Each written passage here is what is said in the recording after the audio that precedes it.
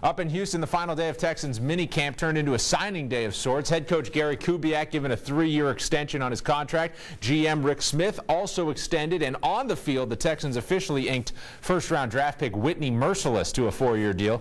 Mercilus has big shoes to fill as a defensive end after the Texans did not re-sign Mario Williams, but he knows as a first-rounder he has to prove himself no matter who was here before him.